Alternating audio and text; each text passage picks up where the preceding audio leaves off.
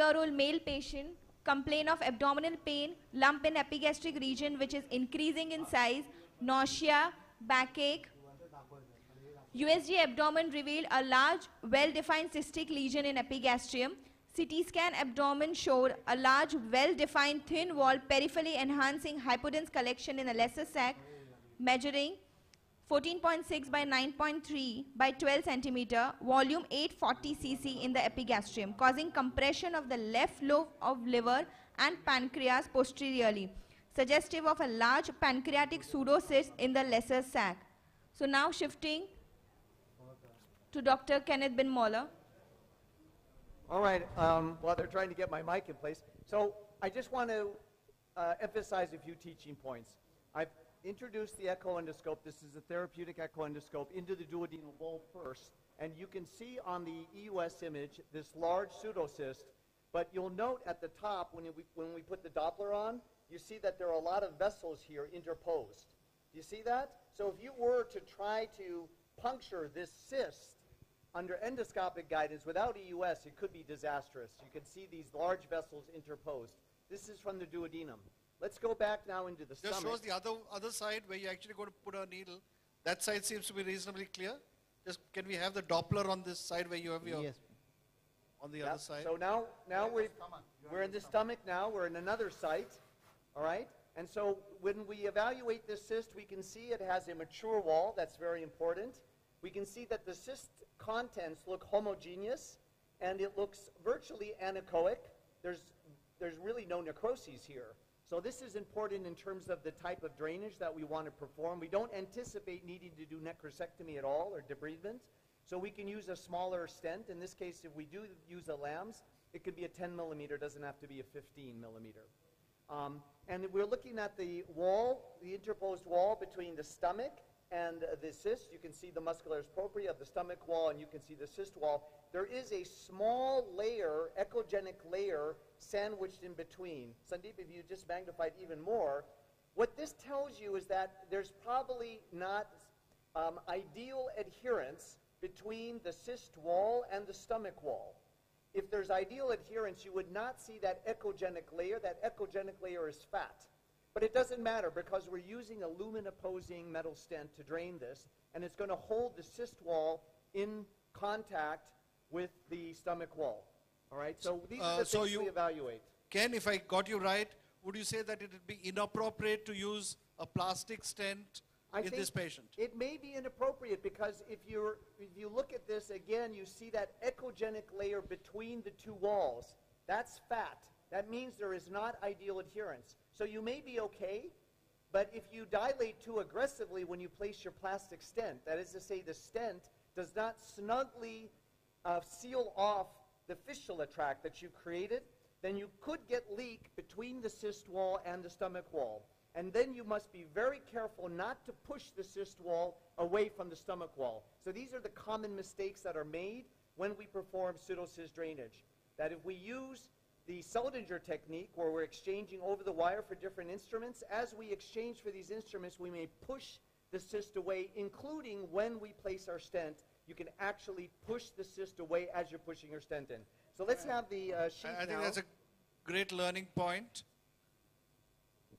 So we're going to can you focus here? Just show this here. I'm just inserting this through the working channel.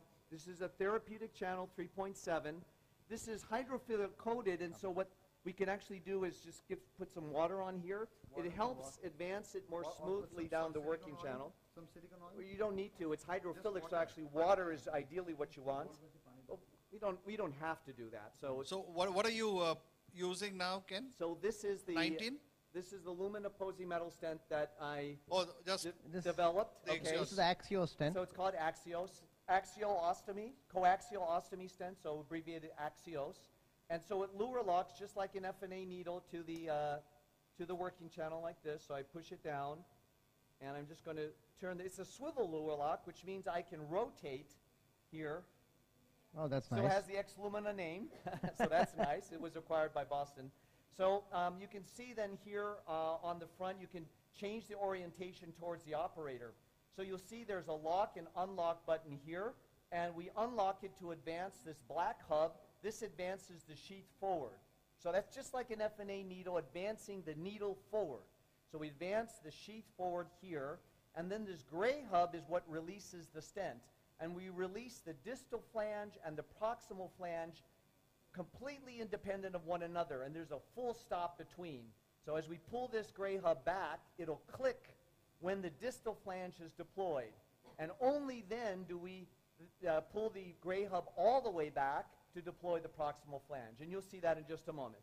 All right, so now you'll also notice I'm wearing no lead. We're going to do this all without fluoroscopy. We're going to do this all under EUS guidance the entire time. We're never going to take our eye off of the ultrasound image. That's very important because our access is quite tangential.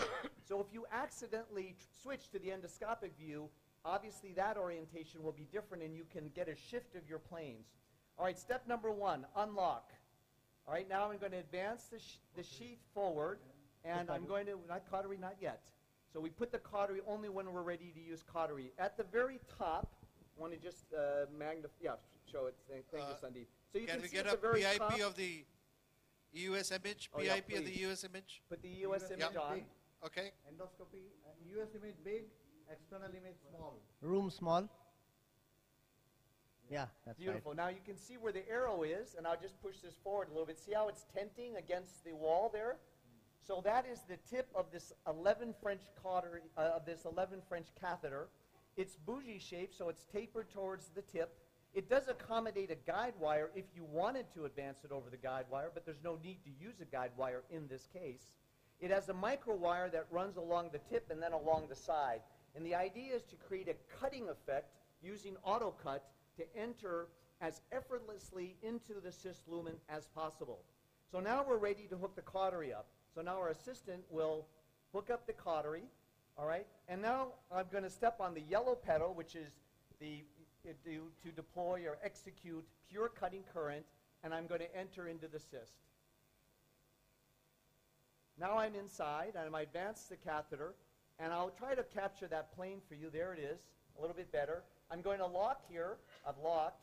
I'm going to take off the safety pin, the yellow safety pin like this. Okay, now it's off. I'm going to unlock the gray hub here, and I'm just going to pull back on the gray hub till it clicks, and you're going to see the distal flange deploy. And when it clicks, the distal flange is fully deployed, and I don't need to do anything. I can sit here and talk, take a phone call if I need to quickly. I can wait if I want, and when I'm ready, I'm going to unlock now here on the sheath, and I'm going to pull the sheath back like this. All right, I'm going to snug it up against the wall till it starts to deform just a little bit, then I'm going to relock again. Now I'm ready to deploy the proximal flange in the working channel of the echo endoscope. And all I'm going to do now is pull back on this gray hub like this. Endoscopy you need? No. Yeah, you don't need No. no endoscopy. I'm just going to pull back, and as I'm pulling back, it's deploying the proximal flange in the working channel. Now I'm ready to switch to the endoscopic view. Now let's go to the endoscopic view, full screen. I'm going to unlock the hub. I'm going to start to give some air, and as I give the air, I'm going to pull away, give some air, and start pushing out the stent. And there it is, and it's deployed. Wow. Okay, So and you it's- got- That's so smooth. and the fluid is gushing out, right? It's decompressed. It's flowing vigorously. And because in this case, this patient is not intubated, I'm going to immediately start to suction. I'm going to pull out the stent so I have more room in the working channel for suction. Cap Let's on. put the cap back on now. Cap. And immediately I'm going to start suctioning. So you can see the lumen, because of the large diameter, the lumen has immediately filled up. I'm going to take off the valve to Suck get better. better suction, right? And so now I'm just having my finger on the suction valve, and I'm just sucking this fluid. And I already instructed the assistant to have suction ready. You can see suction is ready just in case, so that we minimize any risk of aspiration. Now, we intubate our patients for this to avoid aspiration, but you don't have to as long as you take the right precautions. So you can see right now, I'm not giving any gas. I'm just sucking the fluid out. As soon as I get a modicum amount of this fluid out, a reasonable amount, then I can start replacing start insufflating gas to get a view of the lumen opposing metal stents. So that was very well controlled, single operator. You don't need anyone else around you. No. No, it's all done by one operator. That's the whole idea, because there's no room for error when you're deploying a stent of such short length of just 1 centimeter. So really, the concept of the lumen-opposing stent is, to be honest, not that revolutionary. That's not really what I'm so proud of. What I'm proud of is the delivery system, because I had to think really carefully through the delivery system. How do you make it literally idiot-proof so that you can't do anything wrong? And there are actually numbers on the handle that I put 1, 2, 3, 4, so that if you forget, you can just look at the numbers and know what's the next step to do. Ken, Remember people in the audience don't realize that this is your brainchild and you've yeah, I worked sort on of this devised the for AXIOS 10 years. Yeah, 10 years of my life was dedicated to developing this. And That is and superb demonstration. It was inspired by those thousands of hours spent draining pseudocysts and having one complication after the other. So I was determined to find a way to make pseudocyst drainage simpler and easier and safer above all. So now I'm putting the air in. I think we can safely put the air in, and so that you can get sort of a final view of the stent in place. Ken, that was masterly. Ken, this has been commercially available in the United States? Well, yes. And what's the pricing there in the United States? So there you see it, wow. okay? That looks beautiful, eh? The cyst will be actually practically empty now. We can look at it with the US as well, but you can see now. And of course, if you wanted to, you have the option of going inside of the cyst with your endoscope. You'd have to dilate the lumen. There's no need to do that in this case, right? You can almost see, look, I'm suctioning, and you see the fluid just gushing out here, right? So you're kind of looking right, almost looking through the still compressed lumen of the metal stent, self-expanding. So basically, in 2 to 3 days, this will have fully opened up to its full diameter. In this case, it's 10 millimeters. Usually, I'm using almost always at 15, because I rarely see a pseudocyst like this that's only fluid. Usually the cysts that come to me have necroses in them, and so I need to do debridement, or I need to go in and irrigate and clean it out. I always wait a week before I do the actual manual debridement, but I always go into the cyst and I clean it out. I do what I call vigorous irrigation, and I use hydrogen peroxide for that. So 2 questions, Ken.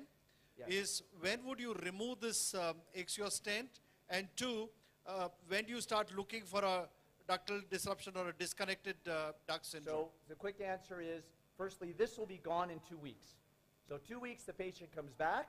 You don't get CT or any of that, because that's unnecessary radiation, right? We saved radiation for everyone in the room today, and we want to save the patient from radiation from CT scan.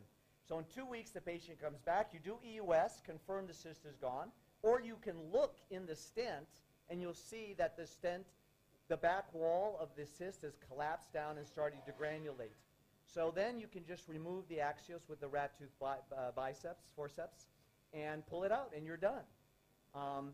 In cases where you have necroses and you need to do debridement, then I bring them back weekly, and I do the debridement, and I will get CT scans in certain intervals to follow the course. Here you need to have CT to evaluate what's going on with the greater pancreas. What about the disconnected duct? Disconnected duct. Disconnected duct is only if the patient has recurrence of this cyst after you've removed the stent. Then the patient gets an ERCP to look for disconnected duct. So I think, Ken, it's a brilliant performance. I think it's a big round of applause. Great Fantastic. job by Master. And we move to the next room. Thank you.